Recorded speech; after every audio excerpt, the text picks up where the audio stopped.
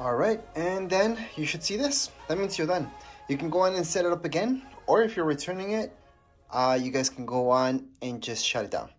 To shut it down, hold on to the power key, and you guys will see that it turns off. So complete black screen. There you go. And we are done with the factory reset. That's how you guys can do this. And these would be the exact same steps, regardless which Mac you guys have. As far as this video goes, we're all done. If you guys have any comments, questions, you guys can write down here in the comments area. Don't forget to subscribe and like. Thank you.